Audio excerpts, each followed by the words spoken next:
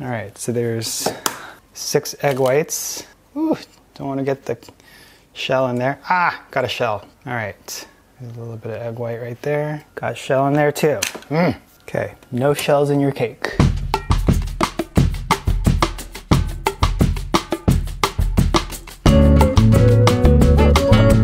Konnichiwa, Pat Tokuyama here at All Day I Eat Like a Shark, where I share my Japanese cooking videos once a week showing you guys how to make Japanese food. If this is your first time here, consider subscribing for more videos like this one. Today what we're going to be doing is making chiffon cake. Chiffon cake is a Japanese style cake, or it's a variation of a Western cake, but Japanese style. And we're going to be making it with sencha, which is Japanese green tea. So I have all of my ingredients here ready to go, and it's not too much. Looks like there's a lot of stuff on the counter, and you're right, there is. So first thing that we're going to use is some hakurikiko, which is cake flour, essentially Japanese flour. I have about a cup here along with 2 tablespoons. I have here some sencha. This is from Ikkyu, based out of Fukuoka in Japan, and they graciously are partnering with me to bring this video to you. So we're using their tea today. This is going to be about 20 grams worth. So this is what I have right here. And we're also going to be using about a 1/4 cup of sugar, 6 eggs, about 60 mLs of vegetable oil, and about a 1/4 cup plus 2 tablespoons of sugar, white sugar. What we're going to do first is we need to separate the egg yolks from the eggs, or egg whites, and that's going to give us our meringue base. So I'm going to go ahead and put the egg yolks in here. We're going to mix it with all the sugar. This is going to be a 1/4 cup of sugar, like I mentioned, so get that going. This green tea we're actually going to process in my spice grinder here so that it's going to be smaller pieces. If you don't really mind the large chunks, there are some decent sized leaves in here, but most of it is cut up, but I don't really like big chunks of leaves in my cake, so we're going to process it a little bit. But yeah, let me go ahead and do these eggs first. So egg whites go in here, egg yolks go in here. And the way that I separate these is I use the shell to separate the egg yolk from the egg white. And you want to use cold eggs if you can, because that'll help to give you a better meringue. So when you're trying to beat the egg whites with a little bit of sugar, the cold temperature helps to give it a little bit more structure. So that's one tip if you're trying to make meringue. So another tip is not to use oil. So usually when you make a cake, you want to oil your cake pan, right? So it doesn't stick. But because we're going to be inverting our chiffon cake upside down to stretch it, if we oil it, it's just going to fall right out when we invert it. So don't want to do that. Make sure that you just leave it the way it is. So now we're done with the eggs. Next thing that I'm going to do, you can get the meringue started. So we're going to put it in just a little bit of sugar, maybe a couple teaspoons. Get this going at a high speed. Actually, because that's going to be really noisy and I'm not going to be able to talk, or I will be able to talk, but you're not going to be able to hear me, we're going to just go ahead and really quickly process the tea leaves here. I'm just putting them in my spice grinder.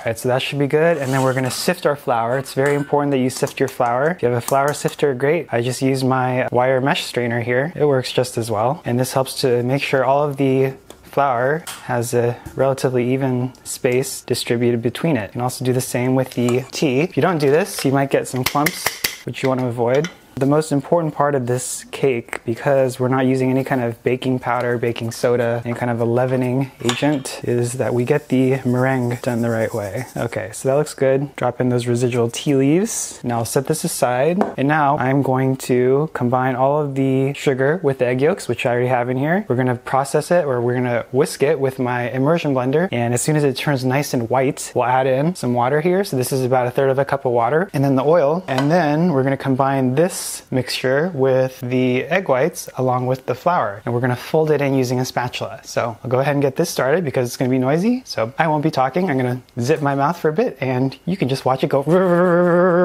Stand mixers are the best. If you don't have one and you bake often, highly recommend that you get one. It's like having an assistant. That's what my mom said, and it's true.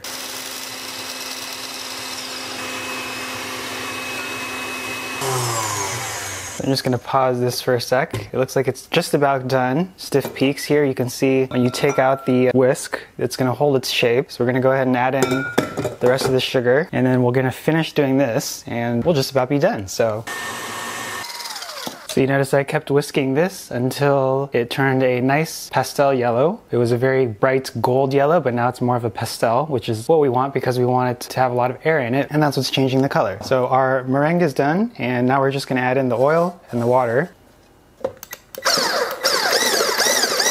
And then the last thing is that we're going to fold the flour and the matcha, or not the matcha, the tea with the meringue, and then we're going to pour it into our little chiffon pan, our cake pan.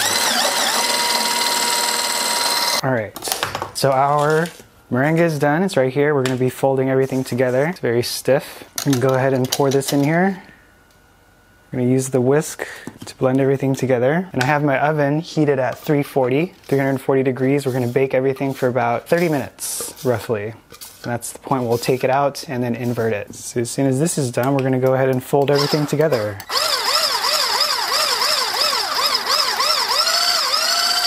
Splattered a little bit right there. This is a beautiful cake, by the way. It smells amazing right now. If you've ever tried olive oil cake and you like olive oil cake, you might want to try olive oil in this cake. Maybe the second time that you make it. That way you know what it tastes like without the olive oil flavor, and then you know what it tastes like with it. I think both of them are pretty good. Okay, so just about done. Got my pan here, that out of the way. We're gonna go ahead and fold. So we're gonna fold in here and then fold into the cake pan. So try to get as much of this incorporated and mixed. You don't wanna crush it because you wanna keep the little air bubbles that's in the meringue. It's gonna give the cake its loft, its fluffiness. So just try to fold it as evenly as you can.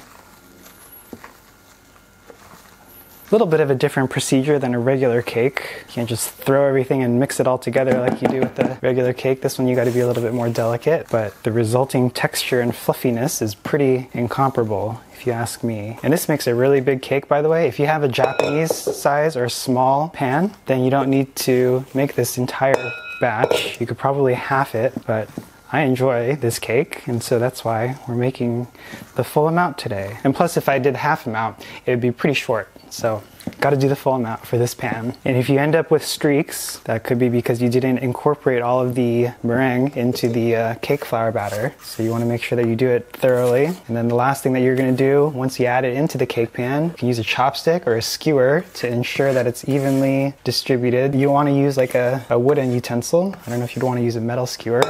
Otherwise you might scratch the bottom of your pan, and that'll make sure that the bottom comes out even. So just a little bit more and then we'll be done. And to serve this, all you need is a little bit of whipped cream, maybe some azuki, anko, which is a little smushed sweet red bean. You can even eat this with ice cream. So I'm just gonna add this in here. Looks like there's a few white patches, but if you see them, just break them up. It's no big deal. All right, so I think we're just about done. The last thing I'm gonna do is just take a skewer or chopstick and make sure that it's evenly distributed. And then we'll put it in the oven. All right, so that should give us a nice flat top. So our hard work is done. We're gonna go ahead and put it in the oven at 340 for 30 minutes, and it's gonna be it. So go ahead and put this in the middle rack. So here we go. See you in 30 minutes. Okay guys, so it's been about 30 minutes and my chiffon cake is done. We're gonna go ahead and take it out. So this is how it looks right now. We're gonna go ahead and invert it, and then we'll let it cool before we take it out. So the inversion helps to stretch it out. Gotta be careful. All right, once this is cooled, we're gonna go ahead and go around the edges so that it comes out nicely and it'll be ready to eat. So okay guys, so my cake has cooled quite a bit. It's not so hot anymore, and what we're gonna be doing, now that it's been stretched out vertically, we're gonna go ahead and put it onto the plate, and what we're gonna do is just take off the side piece here. I'm gonna scrape it out first. This is how it looks. And then this is actually a two-piece set, so it should come out right away. Go ahead and lift this out. Can actually invert this. And actually I'm gonna go ahead and, before we do that, I'm gonna loosen up the edges on the bottom here. And then the last step will just be this center piece here. You don't want the center to get stuck, otherwise it might tear. All right, so I think that looks pretty good to me. I'm gonna go ahead and gently invert it. All right, try to center this. So here it is, guys, the Sencha chiffon cake. I guess it's chiffon. I don't know how to pronounce it. I think is it a French term or is it an American term? Anyways, this is the Sencha version of that, and we are done. So now all we gotta do is cut it and serve. So hope you guys give this a chance. Not too bad, right? Pretty straightforward. It's just a little bit of a different technique compared to regular cake. The texture is light and fluffy, very airy, and the flavor, because we put Sencha in it, very delicate and tea-like. So hope you guys get a chance to try this, and like I said before, if you wanna see more videos like this one, subscribe if you haven't already, and see you in my next video. China, bye-bye.